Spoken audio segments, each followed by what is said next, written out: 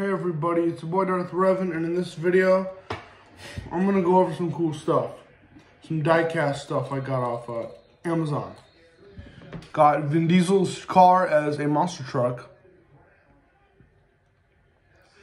Even though it has two engines, one in the back and one in the front, I think that's a little bit odd, but it's not something that's unheard of in automobiles, but damn. But what I don't like about this truck is the tire tread. The back are slicks, and I don't know what the hell's up front, but it doesn't really look like a monster truck outside of the big wheels. That's it. But anyway, I do like the fact that it's, well, Vin Diesel's car from Fast and Furious. That's pretty cool. Now I'm going to go on to something else from the Fast and Furious franchise. I've been waiting to get my hands on this one for a while. The Nissan Skyline GTR that Paul Walker drove in Tokyo Drift. Rest in peace. Rest in peace, Paul Walker. We're down there in a blaze of glory, no pun intended. And here is not a, this kind of reminds me of the Hot Wheels tuned Lamborghini Countach, and it was made by a company called Muscle Machines or something like that. You could probably look this up for yourself, but it very, very much reminds me of the Hot Wheels tuned Lamborghini Countach. I think that's what the look that this company was going for. And it looked very cartoony. Like, holy crap. It's pretty, I like it. I like it a lot, though. Even though it's super, super freaking wide. I'll give you a comparison here. This is Paul Walker's car, and this is the Countach. Damn, boy, he's thick.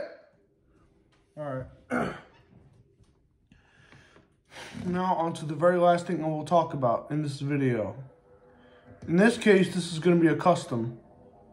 This is going to be a custom, or 1999 Chevy Silverado Dually made by Jada Toys that I customized with Lego wheels. I know that this is not like the best thing I could have done, but I wanted this to make this Chevy Dually a half track. Don't know what that is. It's like wheels at the front and tank tracks at the back. They were especially widely used and popular during World War II. But after that, or after they became obsolete, they just, weren't used anymore and weren't seen anymore once they became obsolete. But I kind of got in, and I got some popsicle sticks to make a box at the back of the bed, the truck bed. And some exhaust pipes on the side and the back fenders.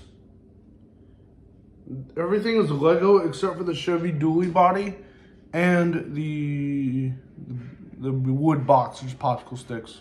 That's all this is. But other than that, I hope y'all like this. I really hope that y'all like this Chevy half track. I kind of got inspired from Mad Max Fury Road to make that one. But yeah, there you go.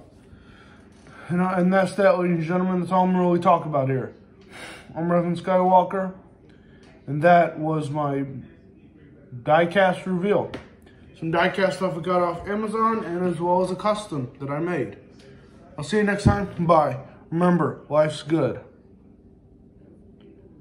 And yeah, hope you'll have a great day nevertheless.